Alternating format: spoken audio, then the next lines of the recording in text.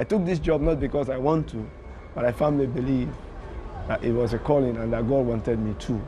And that's why I strongly believe that God that have brought me here will fix whatever comes my way.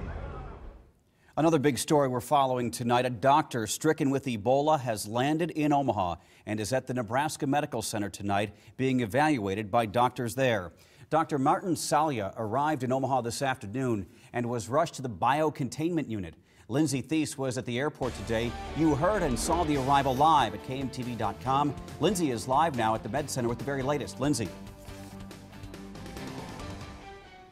Well, Craig, Salia is the third patient to be treated here in Nebraska. Go up this ramp behind me and begin his treatment at the biocontainment unit.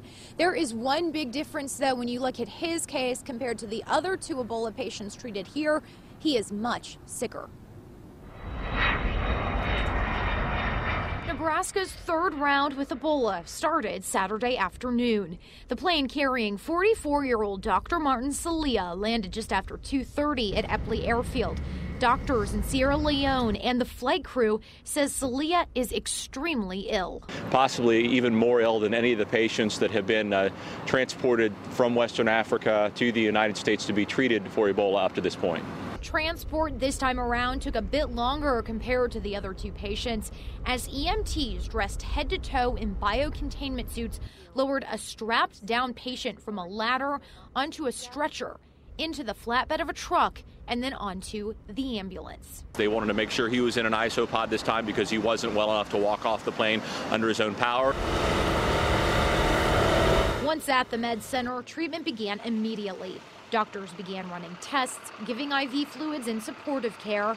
Officials say they also expect to use experimental drugs and therapies. Nebraska's past two Ebola cases, Dr. Rick Sakra and news photographer Ashoka Mukpo, were both treated with a concoction of experimental drugs, blood transfusions from an Ebola survivor, and supportive care. Officials wouldn't comment on treatment specifics, it's too soon, but they say with Salia being considerably sicker, they're considering more proactive containment measures for the biocontainment unit staff. We have looked into different personal protective gear that we may want to use this time around.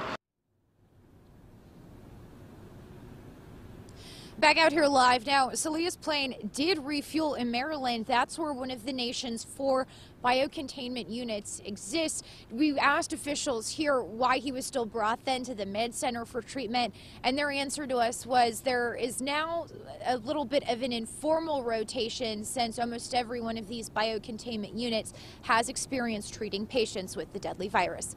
We're live in your 42nd and Emily, Lindsay Thies, KMTV Action 3 News. All right, Lindsay, and as has been documented, it is Nebraska 2, Ebola 0. Let's hope it becomes 3. We want to tell you a little bit more about Nebraska's third Ebola patient. As you heard, Dr. Salia is a chief medical officer and surgeon at United Methodist Kissy Hospital in one of the poorest neighborhoods of Sierra Leone.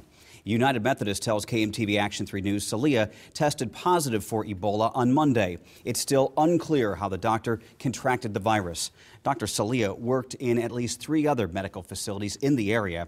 He became infected weeks after the 21-day quarantine period for staff who had contact with Ebola patients. Now, those 2 patients have successfully finished their treatment at Nebraska Medicine. You remember, in September, Dr. Rick Sakra spent nearly 3 weeks at the Nebraska Medical Center. He contracted the virus while working in Liberia. Then, about a week and a half after Dr. Sakra's release, the hospital treated NBC News cameraman Ashoka Mukpo. He became infected while covering the outbreak. He left Omaha about 2.5 weeks of intense treatment.